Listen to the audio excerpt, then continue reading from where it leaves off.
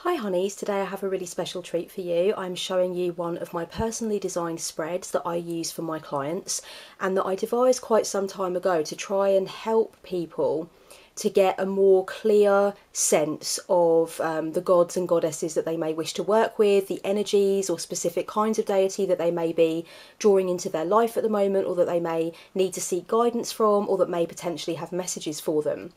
I know this is something that a lot of people are actually kind of attempting to work out, and at any point on the journey in paganism and witchcraft and alternative spirituality, you are bound to meet loads of people who are kind of feeling as though a deity is on the sidelines and they're not quite sure how to make contact, feeling like there is a message but not really sure which deity is speaking, not really sure where to look, that kind of stuff, or particularly not sure which gods and goddesses would really fit with the core personality of the seeker. So this is a really useful spread for that kind of issue. I am using the John Holland Psychic Tarot Oracle to give you the example spread. That is because it was literally the first deck that was to my hand that was near me when I decided to film this. You can of course use a standard tarot deck, you can also use runes or other kinds of oracle stones if you want to. I personally feel that this kind of spread is suited particularly to oracle cards. That's just my personal feeling, my personal flavour, and you may not necessarily agree with me, but that's something that I want to put out there. So this spread is not just for people looking to find a matron and patron, you know, in that very kind of Wiccan-esque structure where you're looking for a male and female godhead, which are kind of come together as a pair, if you will. This spread is also very useful for people who already have a matron and patron, or a matron or patron, and are just kind of wondering if messages are coming through from any other deities, or kind of feel as though it's time to invite a new deity into the mix. This is a good spread for anybody who already has a matron and wants to seek a patron, or vice versa, and is wondering what kind of energies to go for, whereabouts to begin the research, whereabouts to start looking, or what kinds of gods and goddesses it would be prudent to call upon. Quite often this spread is really just about checking in with the core personality of the querent at this time in their journey, as they're kind of seeking a connection with god or goddess. And actually what normally comes up in the messages are basically themes and energies, insights to help a seeker to understand what kinds of deities could hold messages, or what kinds of gods and goddesses would be prudent to work with, fruitful to work with, beneficial to work with at this time. You can very well use this spread to find out what make a connection with a matron and patron, and I have used it for clients for that many times. But there are obviously other ways in which you can use it. You can also use it for things like connecting spirit guides and that kind of stuff. So it does kind of work outside of the parameters that I'm going to show you. But essentially what I'm going to do is just show you the breakdown of the spread from the perspective of somebody who is just basically looking into gods and goddesses that it would be prudent to work with. So let's imagine that you're a seeker and you're not necessarily looking for a matron and patron kind of as that hard line idea, but you are kind of looking for gods and or goddesses, just kind of considering what kinds of energies, what kind of vibes and themes and pantheons it would be prudent to work with, and seeing what the cards have in the way of messages for you there. Another thing I want to stress before I break down this spread and what each of the card meanings are, is that when I'm doing this spread for a client, I very, very rarely actually mention names of specific gods and goddesses that the client should work with. However, sometimes I am intuitively drawn to give specific names, and at those times I will give specific names. But I will never say, for example, if I have an intuitive calling that I need to mention Isis to the client, for example, I will never say, you know, Isis is your matron, or you need to begin to work with Isis. I will always say something like, you know, I feel intuitively called to say that perhaps you ought to research Isis. And that is because, first of all, my knowledge is not, you know, it's not all-encompassing. I don't know every single god and goddess from every single pantheon and every single civilization and so on and so forth. So I'm limited by my own knowledge base, and I'm limited by the amount of understanding that I have of the pantheons that I have an understanding of. So obviously my consciousness is going to kind of grasp onto goddesses and gods that fit the themes that I see in the cards, but that I already know.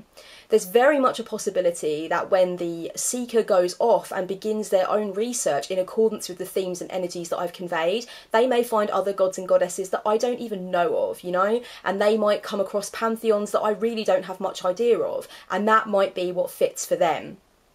So quite often, if I do have a very strong intuitive calling to say, you know, like I really think you need to look into Saraswati, or I really think you need to look into Hecate or Dionysus, then of course I will mention that, but it will always be as a suggestion, and it will always be as part of a more all-encompassing theme or energy. It's very important for me to make sure that the seeker goes off and does their own explorations, because of course, you know, as I mentioned, my knowledge is limited. I don't know every god and goddess out there, and it's really important for the seeker to make their own way and make their own discoveries. That's the joy and the beauty of it.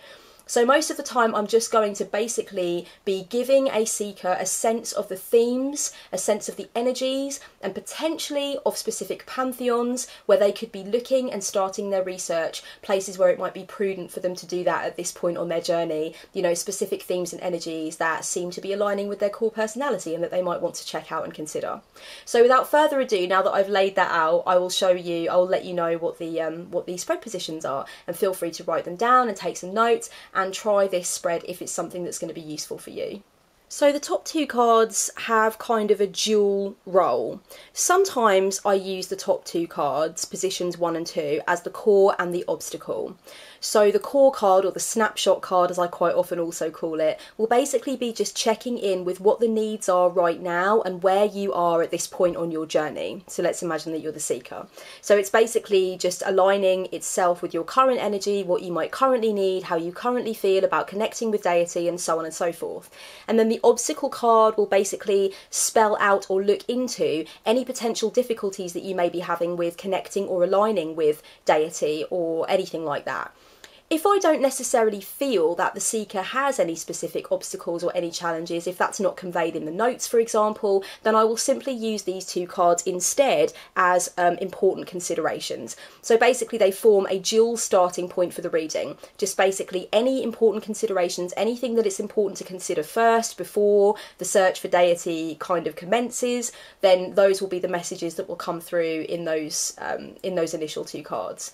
Obviously, when you use the first two cards as just important considerations, then you might find that there is very much, first of all, an energy of the now, and then an energy of what's kind of blocking or challenging. But you could also find that any number of things come up for you intuitively using those positions. These three cards make up the most important part of the spread, because this is where we get into the specific themes and energies and potential pantheons and types of deities that could be very prudent for the seeker to call upon. So when you're looking at these three cards, if you're doing the reading for yourself, what you're really looking at are the key themes, the key types of energies, the types of gods and goddesses, gods and or goddesses that are coming through.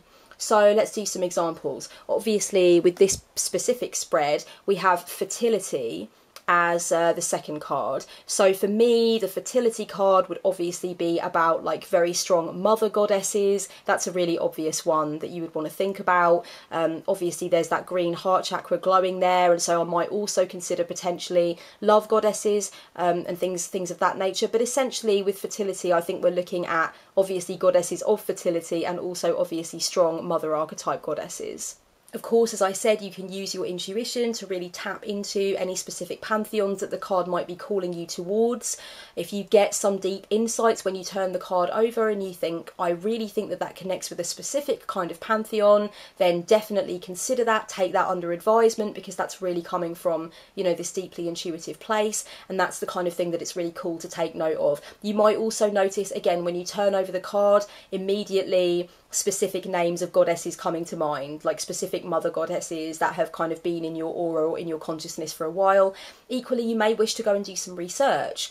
Essentially, these three cards really urge you towards research and towards opening up the portals and the avenues that you might not have considered before.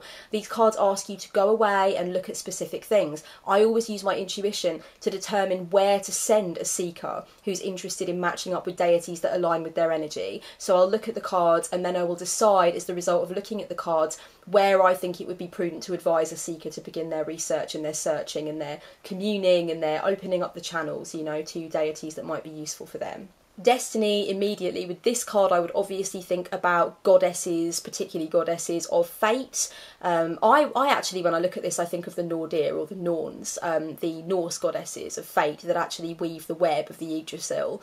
And there are, in the Celtic tradition, the same kinds of goddesses, these goddesses that kind of like weave the fate of man and stuff like that. So I would definitely potentially advise a client to take a look at those kinds of things if this came up in this kind of position. Discontent and boredom reversed. This could definitely be like a party god. When I'm doing a god and goddess reading, quite often I tend to think of the presence of men in these positions as a suggestion for gods, and the presence of women as the suggestions for goddesses. That's kind of how it goes with me. Discontent and boredom reversed, I would say probably a party god, a god that's into having a good time, maybe a trickster god, a god that you're not going to be bored with. You know, so I would be thinking about trickster gods and gods of wine and gods of partying and, you know, gods of ecstasy and all that kind of good stuff.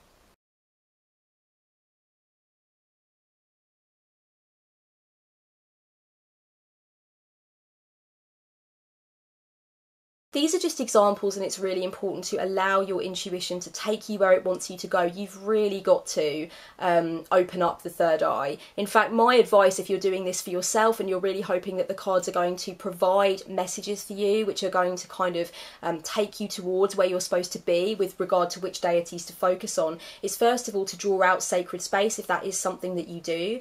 Doing this kind of reading in sacred space definitely gives it a punch, definitely gives it a big kick, and allows you to make sure that the energies that you want to surround yourself with are as potent as they can be, and any energies that you want gone are gone. So you're basically taking control of the energies that are around you and heightening your vibration and your kind of emotional well-being in the process. The other thing I might potentially advise is to work on a third eye chakra activation before doing this kind of spread, and then that really kind of tunes you in with your intuition and kind of lets those deeper insights come forward where they need to come forward. The next two cards down below here in the left hand side offer advice on deciphering messages and where to look for clues. Obviously deity and those kinds of higher energies, however you consider them and however you think of them, quite often don't speak to you in plain English, right? They actually kind of speak to you in signs and symbols and stuff like that. And quite often people come to a spread such as this and request a reading such as this because they actually feel like a deity is trying to come in, an energy is attempting to present itself for connection, but actually there's kind of the intuition is misfiring. Okay, so quite often a client will come to me saying that they kind of feel like there's this new energy of deity kind of in the sidelines, kind of lurking in the eaves, if you will, but they're really not sure how to help it to come forward, and they want to understand if there are any messages forthcoming. So quite often these two cards will speak to that.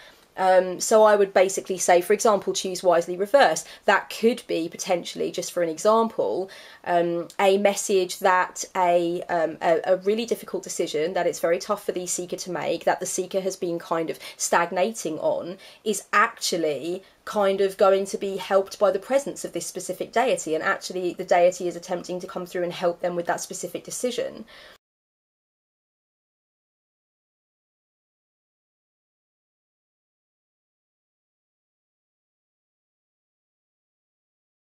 Temptation could potentially be, for example, a difficulty with trying to avoid temptation to do something that the querent knows is morally objectionable, or that the querent feels is in some sense not appropriate, and maybe they're battling with their shadow, and maybe that battle with the shadow is actually a sign that the deity kind of wants to come in and actually, if when they're doing that battle with shadow they actually open up and listen for communication, the deity will be there. These cards quite often kind of give you places to look for clues, you know, and those could be places within your psyche, or those could be external places. You might need to go to a specific location to actually open up the channel for deity and kind of get that clear channel, you know, get that clearer kind of phone connection, as it were. Sometimes these cards can represent areas in your life where certain things are going on. And certain areas where potentially you might be kind of hearing strong intuitive messages and not realising that those messages are actually a call from deity or from spirit or from some kind of higher energy. So these cards can be very interesting, and quite often when you draw these cards, they can often confirm suspicions that you already had, and they can kind of draw your eye, as it were, to parts of your life where you've kind of already felt like something is on the sidelines, or you've kind of already felt like, yes, this is a key reason that I'm calling deity into my life, and actually it can clarify a lot of things.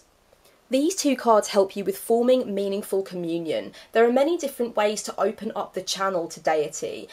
Sometimes it's with regard to ritual, sometimes it's about making an offering, sometimes it's about physically decluttering or emotionally decluttering so that the energetic force of the new deity has room to come in and introduce itself to you and absorb itself into your life and your consciousness. There are many different ways to connect up with deity, and there are quite a few different reasons why you might be misfiring and feeling unable to connect with that force of deity that is somewhere in the eaves of your life, in the sidelines of your life, but you're struggling to actually allow it to come through. So dependent upon your situation, these two cards can be really, really illuminating. They can just basically give you some ideas of different ways that you might be able to invite deity into your life, or pick up on the signals, or otherwise get a strong communion with deity, that strong connection that you're really looking for. A lot of the time people say that they're really not sure whether or not they're communicating properly, they don't feel like it's strong enough, they kind of feel like they want it to come through on a higher or more kind of defined or profound level, they're not sure how to do that. So sometimes it's just about getting the ideas factory working and thinking about things that you might not have thought of before. And sometimes these cards can really just give you a strong sense of something that you're not doing that you can be doing. Patience reversed in the Psychic Tarot Oracle, if I actually turn it the right way up, there's a really, really strong piece of shamanic imagery here, with the seed kind of sprouting up into life and becoming a glorious lily, and then you've got that kind of incense smoke moving off in this direction, and there's a lot of deep concentration and also ceremonial dress. So I would say that the possibility of this card being connected to the importance of the act of ceremony and ritual would be quite high, and that's something that I might suggest to a seeker if this came up. I would also suggest, since obviously the name of the card is Patience and the card is reversed, that potentially the seeker, if this card came up in this position, might be pushing too hard for answers and might just be pushing a little bit too hard for connection and communion. And actually they need to relax, you know. It's quite often like it is with a lot of things in life, where as soon as you stop trying overtly, you get the result that you want. Whereas when you're trying and trying and trying, you're probably in resistance and you're stressing yourself out, and you're probably misfiring and missing the signs from deity. So if Patience was reversed in this situation, I'd be quite inclined to tell a seeker to back off, just relax and stop trying to make things happen, and it will be at that point that things will start to happen. Foundation and Achievements reversed could be quite interesting. Again, just looking at the image rather than looking at the title, I might be inclined to advise a seeker to go outside and try and cultivate meaningful communion with deities outside of the home. You know, the fact that this is reversed and there's obviously a homestead there might represent that the seeker needs to actually leave their environment and go and change up their vibration somewhere out in nature, somewhere in another location where they can really get that clear signal. So that might be one thing that I would kind of take from that card and use. The reason that I've given you examples of like different things that I would potentially say to a querent is that sometimes I worry that my spreads may be a little abstract, and I want to show you what's possible with them. And as you can probably tell, quite a lot is possible when you're using oracle card decks, because you've really got that strong pictorial thing, and it's kind of a little bit more open to interpretation. Not that tarot isn't open to interpretation, because it is to a certain point, but sometimes I think there's just more of that sense of openness and more of that sense of invitation to potent imagination when you're doing this kind of spread if you're using oracle card decks. However, it's completely horses for courses, strokes for folks. It's really important for you to use what feels right and what feels good for you. And I really, really hope that this spread has been useful for those of you who have been on the lookout for something to help you to kind of connect with the kinds of deities that you could be working with, and potentially also specific deities that might be calling to you, and, you know, use it and let me know how it goes. And you know, leave a comment below if you did use it and it was of use to you. Much love, guys. Blessed be. If you're interested in getting a God and Goddess reading with me to see what comes up when I interpret the cards and use this spread, then pop over onto the Etsy shop and have a look at the God and Goddess reading option. I'm going to link it below for you guys to check out.